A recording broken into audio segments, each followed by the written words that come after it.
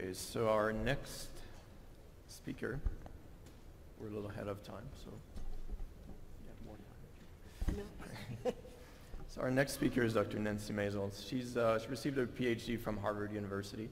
She was professor in the departments of molecular biophysics and biochemistry and genetics at Yale University School of Medicine before joining the University of Washington in Seattle in the fall of 2000, where she currently has been since then. She's now professor of immunology and biochemistry, adjunct professor of pathology, and director of molecular medicine program. Dr. Maizels will present some very innovative data on pathways of homologous-directed repair at DNA nicks using single-strand oligo donors, and we'll discuss, I think, the implications for genome editing.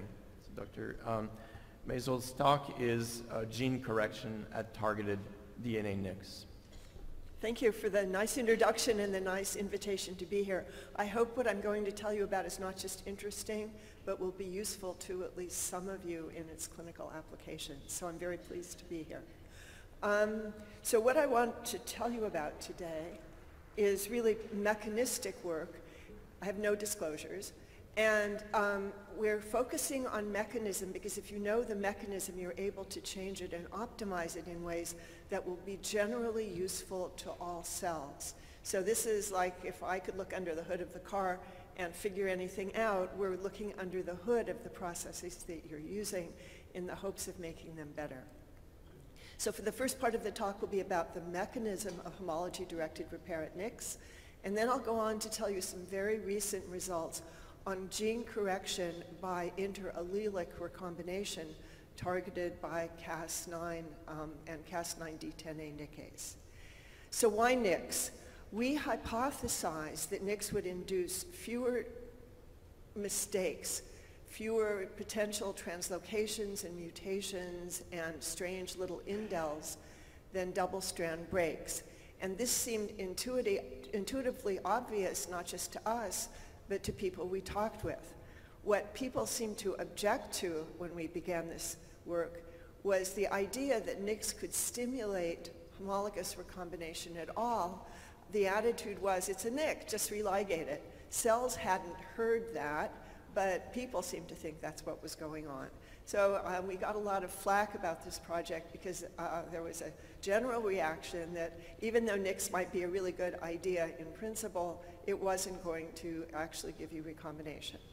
And I knew something's kind of secret, that there were some physiological precedents, this wasn't secret, it was in the literature and available to most people, of nicks initiating homology-directed repair. And the famous one to immunologists was that in all birds, there is relatively little VDJ recombination to make immunoglobulin gene diversity, and most of it derives from nicks initiated by activation-induced deaminase that causes local patchwork gene conversion at the immunoglobulin loci. And so this is over on the right of the slide. Pathogens all have ways of evading the immune system, and these typically depend on some kind of nicks. And the most famous of all is one in Neisseria gonorrhea, which was discovered in Hank Seifert's lab just down the road at Northwestern University. But there are other examples in trypanosomes and other microorganisms. So knowing this evolutionary background, which is playing into all of our work, we thought that nicks would probably be a very profitable starting place.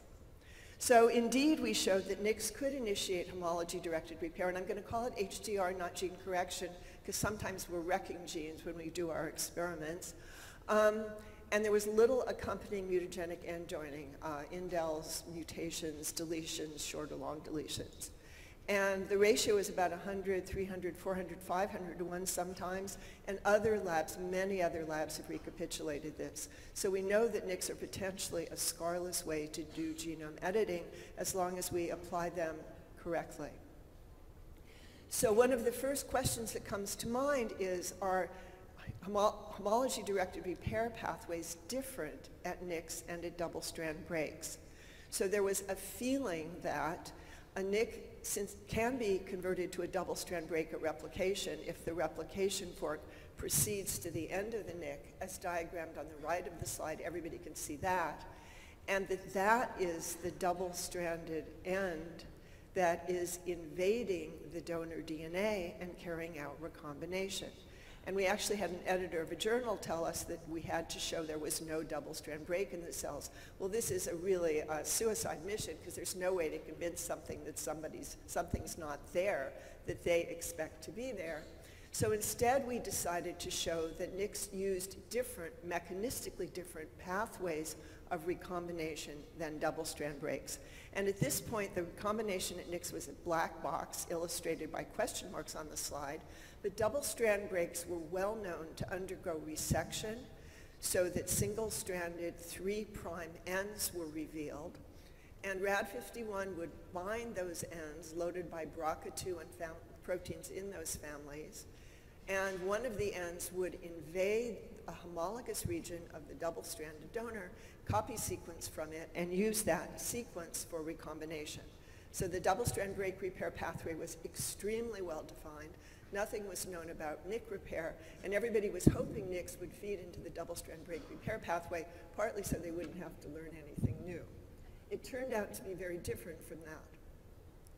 The difference between a NIC and a double-strand break is if there's a NIC, it's on a single strand, and you can ask if there's strand asymmetry, if it matters on which strand you've made the NIC. And the first thing that we were able to show is that if we nicked an actively transcribed strand, that HDR was much higher than if a NIC was on the non-transcribed strand, as shown in the graph on the right.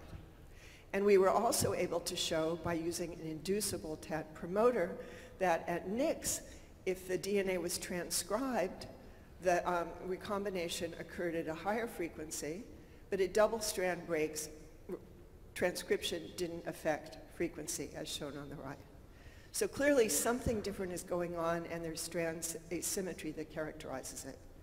There's further strand asymmetry that we were able to identify, in that there are different pathways of repair if you provide a NIC DNA with a single-stranded oligonucleotide donor that's complementary to either the nicked or the intact strand. So as you can see, if you make a NIC on one strand, you have two possibilities for repair donors. The donor could be complementary to the intact strand, yeah, or it'll have a completely different sequence if it's complementary to the nicked strand.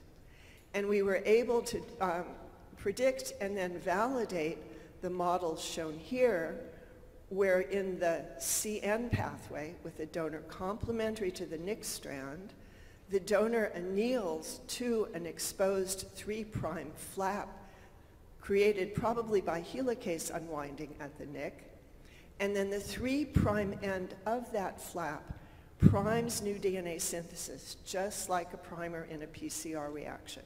So it's a reaction essentially everybody in this room has read about, and most of you have probably done. And then that new DNA sequence is incorporated from the donor into the target. In contrast, donors complementary to the intact strand seem to hybridize to the intact strand, which is revealed by unwinding or nuclease activity at both the 5' and 3' sides of the NIC.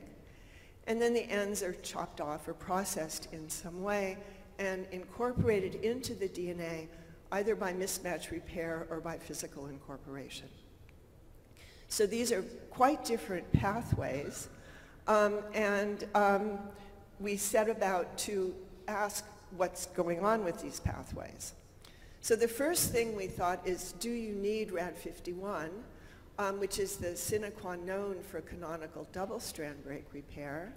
And we tested that by asking if inhibition of Rad51 activity or loading affected HDR at NICs.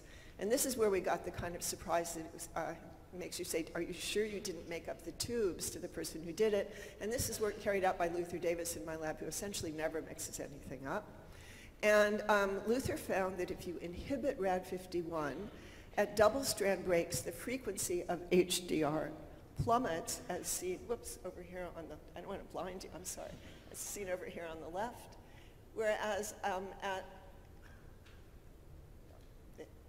the right, we show that the frequency of HDR at NICs increases greatly when RAD51 is inhibited.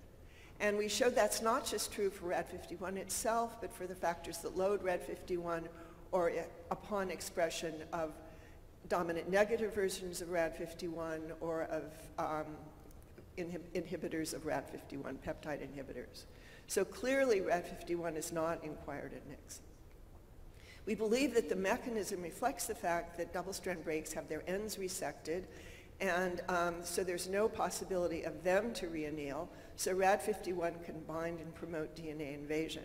Whereas at NICs there's no resection, but binding of RAD51 instead causes the DNA to reanneal so that it is unable to hybridize to the oligo since the mother DNA molecule, the parent molecule, prefers to stay intact itself. Okay, so if there are these distinct pathways and RAD51 is not involved in recombination, this has some very practical implications for target donor design, and these are implications people weren't aware of until we understood this mechanism. Often people would say, let's put a NIC here and just plaster an oligo over it for repair, and it didn't work because they were pointing the 5' and 3' ends in the wrong direction, for example. And here, the mechanism-based guidelines strongly predict that HDR at a NIC templated by an oligo donor will only insert sequence in the 5' end of the donor or towards the 3' end of the new DNA synthesis by the NIC if the NIC is being repaired by the CN pathway, right? Because the 3' end of the NIC primes new DNA synthesis. So you can only get things beyond that 3' end. Whereas at the CI pathway, the donor is predicted to be able to span the target site, and transfer of sequence will be bidirectional. And there are also predictions about requirements for homology between the 3' end of the NIC and the donor. Just like in a PCR reaction, if a 3' end is heterologous, if it mismatches the donor, you won't get good PCR. The same is true at a NIC. There's relatively little excision, and if there's base mismatch, the repair pathway doesn't work very well. So I'll show you the unidirectional aspect of this repair because it's very important in designing oligos to repair NIC targets. Here we see first that heterology at the ends limits the HDR at NICs. And here we show that the CN donor transfers unidirectionally while the CI donor transfers bidirectionally. And you can see that a Hindi 3 site is transferred for both the CI and CN donors, but an APO1 site only for the CI donor. There's no cleavage by APO1 after repair, and that's because the APO1 site is behind the part that's transferred. And this also turns out to be true for double-strand breaks. They seem to be using a pathway like the CN pathway, wherein the donor hybridizes to the target, and there's unidirectional transfer of information. So this is important if you're using single-stranded oligos to repair double-strand breaks too. And the advantages of single-strand oligos for repair, of course, are that they don't integrate in the genome, they're cheap, they're clean, they're easy to synthesize, and you can multiplex trying a whole bunch of different oligos and different repair reactions. So I'd like to go on now and talk about some extremely recent results in the lab where we are looking at gene correction by what you can think of as biallelic or interallelic recombination. And that's a kind of correction that has extraordinarily rich potential for treatment of human disease. So I just want to start by getting some terminology straight because the literature is very confusing on this point. We all know people are diploid. We get a chromosome from mom and one from dad. If there's crossover or reciprocal recombination, you can move a big or little piece of a chromosome so that each chromosome has the same genes, just part of them are from a different parent. There's also a process called loss of heterozygosity, also known as gene conversion or copy-neutral loss of heterozygosity, or by hardcore human geneticists as uniparental disomy. And in this process, there is non-Mendelian exchange of markers so that a region of DNA in dad's chromosome matches that region from mom's. So there's no heterozygosity. The there's twice as many of mom's markers without increase in gene dosage. Everybody gets this? Okay, so if there's a SNP, there'd be SNPs from mom on dad's chromosome, and dad would lose his SNPs in that region. Sometimes the literature refers to loss of heterozygosity when they really mean to say simply deletion. You do lose heterozygosity if there's deletion in a region of the chromosome, but it's much simpler to describe it as deletion because the copy number has been reduced. And now people are much stricter, but the literature has not been corrected, so you can be very confused if you go back and try and read papers in this field. So now that we're on the same playing field as far as terminology goes, I want to go on and tell you what we did. In principle, and it hadn't been proven, and those of you with biotech connections know that there's a huge difference between in principle and in practice, interallelic recombination correct two kinds of very important mutations. Dominant negative mutations by using one parent's good copy to correct the other parent's bad copy, and also compound heterozygous mutations where one gene has one exon that's bad in one parent and another exon that's bad in another parent, and you'd like to just put all the bad exons on one chromosome and make one good gene copy. So that compound heterozygous mutations are essentially being corrected by reciprocal recombination, right? You move both bad copies to the same place, but you don't lose either of them. A dominant negative mutation would need to be corrected by loss of heterozygosity or gene conversion. You want to completely get rid of the bad copy or region. Everybody's with me? Okay. So we wanted to make a model system that would enable us to study the mechanism of interallelic recombination because we had found that models could be very, very powerful in doing screens for ways to increase or decrease frequencies of processes. And there was no good physiological model that we were aware of that we could just play with in the lab. And so what we decided to do was to use the CD44 locus in the human genome as our essentially a reporter gene, even though it's a chromosomal gene. CD44 is composed of 18 exons, and it spans about 94 kilobases on chromosome 11p13. If there are mutations in either exon 1 at one end or exon 17 at the other end, then CD4 is not expressed on the cell surface where it's normally expressed in almost all cells. Exon 1 mutations inhibit initiation of translation, and exon 17 mutations are in the membrane spanning domain that enables this glycoprotein to be retained on the cell surface. So we knew that we could make mutations at one end and the other of the gene, which would give us a lot of space in between for interallelic recombination to be targeted by CRISPR-Cas. CD44 is expressed on most cells. It's a large 742 amino acid glycoprotein. It is involved in cell migration and cell communication. It's implicated in metastasis, but it is not essential in cell culture. So culture cells are fine without it. And it's an important T-cell development marker, so there are insanely good commercial antibodies that enable you to easily detect CD44 on the surface of cells and distinguish CD44 positive and minus cells, which was really important as a starting point. So what we did, and this is the work of Kevin Koo, who was a wonderfully talented undergraduate in my lab. He's now a medical student at the University of Washington. We made a derivative of the HT1080 human fibrosarcoma line, which is largely diploid in culture, because that seemed like the right starting point for this construct, with a mutation in CD4 exon 1 on one chromosome and a mutation in CD44 exon 17 on the other chromosome. And this took about 6 or 8 months of fidgeting, but we now know how to do it and can do it much more quickly. And the resulting cells were CD44 negative because they had biallelic mutations, compound heterozygous mutations in the CD44 gene.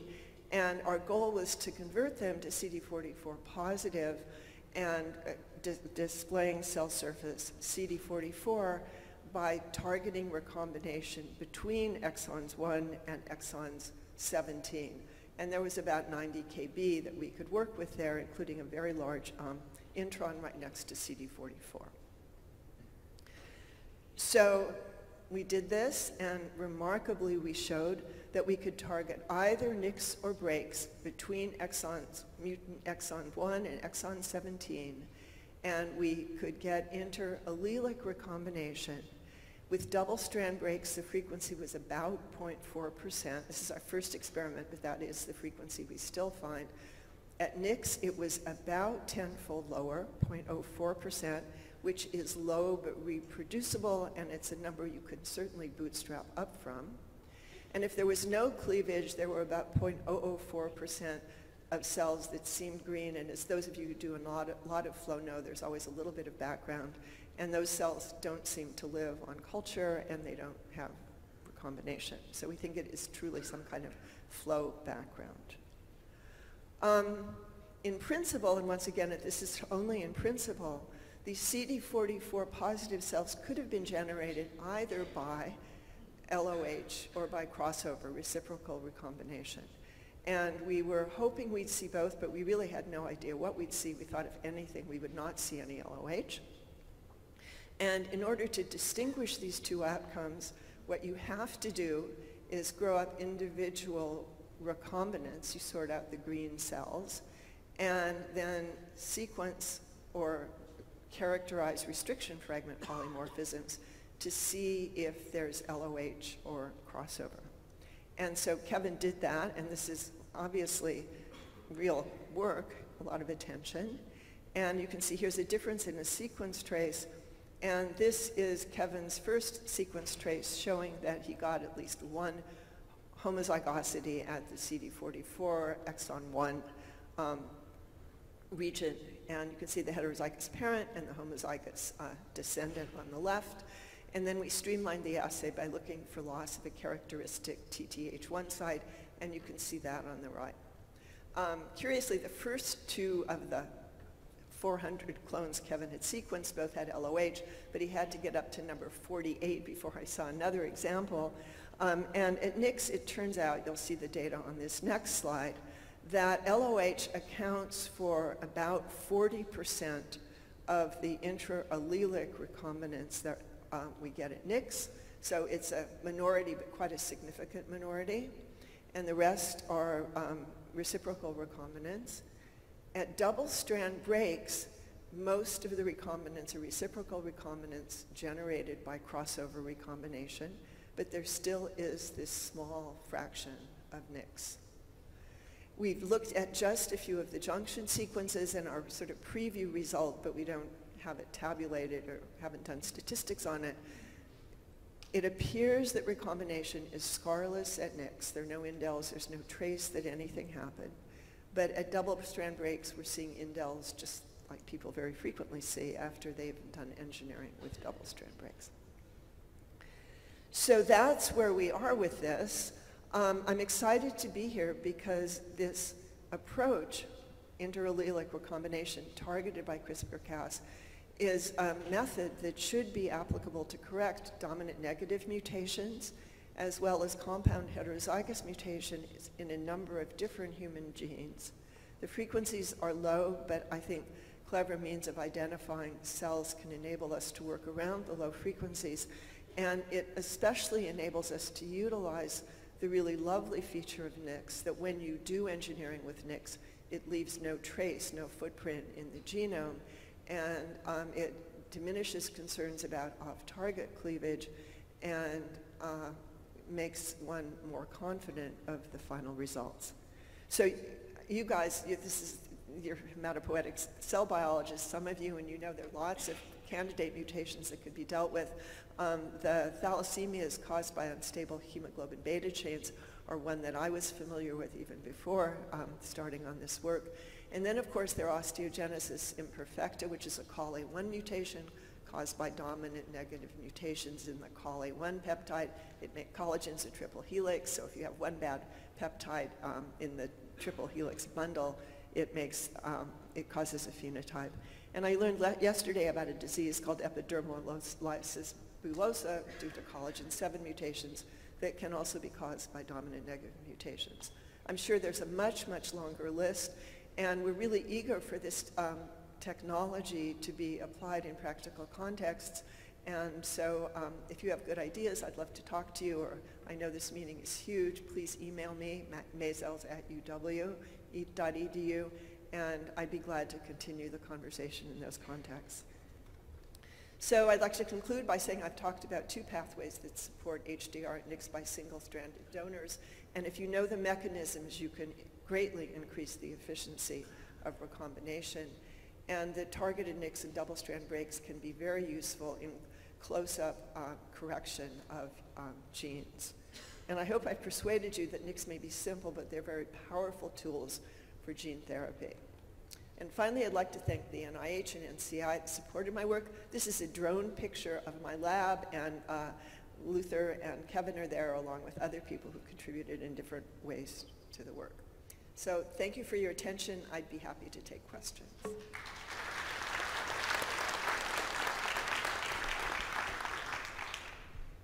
Okay, so we're open for questions. So I'll just get started. Is there, so my understanding is that a lot of this data, if not all of this data, was generated with cell lines. Yes.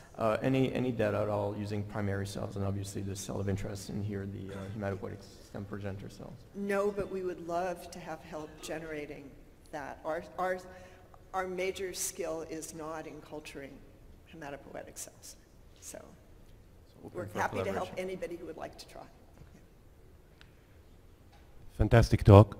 Can you tell me if you worry about interallelic recombination that will cause bi-centromeric or eight-centromeric chromosomes? So there's a directionality that I didn't go into to the interallelic recombination that's dictated by the centromere, and so one has to figure out how one wants to do this before starting. And I have slides on that, but it's pretty nitty-gritty. But I'm happy to talk about it. This is tall. Hi, that was really interesting. Did you try with those last few slides to inhibit inhibit BRCA2 or RAD51? Yes, and we don't see a requirement for RAD51. So whether you would call this homologous recombination or not is... Other question. Do you try to increase end joining to try to increase... Oh, wait. So we've just started experiments asking if we inhibit the NHEJ pathway, what happens? And we're just getting results in now, so we haven't done it enough times to talk about it yet. Very interesting work. In the case of LOH, can you comment on the length of the conversion tract? Could I comment on what? The length of the gene conversion tract. We don't know anything about the actual gene conversion pathway yet. We know that the transfer of markers extends over probably 20 to 50 kb because we've tracked SNPs at 20 and 40 and 50. We haven't done long-scale sequencing to try to figure out exactly how far it extends. We've tried inhibiting RAD52, which is kind of the sine qua non for some yeast break-induced repair pathways, and we're not really seeing a reproducible effect of that. The frequencies are relatively low, so if you inhibit and get a 50% effect, we tend to think that's something that we should do more thoroughly later. So there could be a small effect, but it's not a whopping effect. Thank you. Any other questions? No. Just one quick one. So in the physiological setting, repair of NICs, what would be the source of this oligo that you transfer? Yeah. So if we don't need an oligo in these interallelic recombination experiments, if you wanted to transfer an oligo in a physiological setting, I think it would be challenging, because we have to put in a lot of oligos. They seem to be destroyed when they enter the cell. So, but this is a way for ex vivo genome editing, which seems to be one place we're having a lot more success currently than others. And one wonders if one might not have some fancy nanostructure or lipostructure eventually that could transfer this kind of donors. I just don't know. Yeah. Okay. Thank you very much. Well, is there one more question? Oh, okay. So, very nice talk. Is this process dependent on cell division, or is it happening in non-dividing cells? So we haven't looked at non-dividing cells. When we draw it out, we think that we could be getting loss of heterozygosity in post-S phase cells. And we would just have to try that. We think that there must be pathways for repair of NICs in non-dividing cells because our neurons are all non-dividing, and NICs are an inevitable source of DNA damage from oxidation. And so we would expect there to be some pathway for this, but we don't know that we have hooked into it in our experiments. So just another, do I have time to ask another? Yes. So where do you create the NIC in respective to what? Okay, so that's a good question. We actually, I didn't tell you, we've made NICs all over, and it seems to work if we NIC almost anywhere between exon 1 and 17. That's a big region. And no difference in the We don't see any difference. We see a few sites where we see almost no recombination, and there's a wonderful paper, I think, from Caribou where they looked at essentially cleavage at 42 different sites in the genome and 6 different cell types, and they found that some sites seemed to be better or worse than others, and it was determined by sequence rather than chromatin structure, kind of remarkably. And so we think there may just be some sequences that don't cleave well, and that reduces the frequency rather than distance from one end or the other of the target. And we were a bit surprised by that. We've taken out mostly using a site in intron 1 because we know it works, and if you have 8 things you have to do in every experiment, it just adds to the workload we didn't think we were learning much from looking at all the targets. And one final comment, actually patients with DNA repair defects, especially Fanconi anemia, often revert their mutation, and those could be like natural examples of this process occurring. Could you test for that after the fact? So you can test for that after the fact by sequencing, and it would be great if somebody who had those Fanc samples would do that. You would predict these spontaneous revertants. You'd also predict spontaneous revertants in BRCA deficiencies if there was recombination through NICs. And certainly BRCA deficient tumors do slough off cells that have reverted. Yeah. So we would love to see those sequence data. When we've looked, we haven't found it, but I'd love to talk to someone expert in the field to find out if they looked, if they could see something. Thank you. Thank you. Great. Thank you very much. Exciting talk.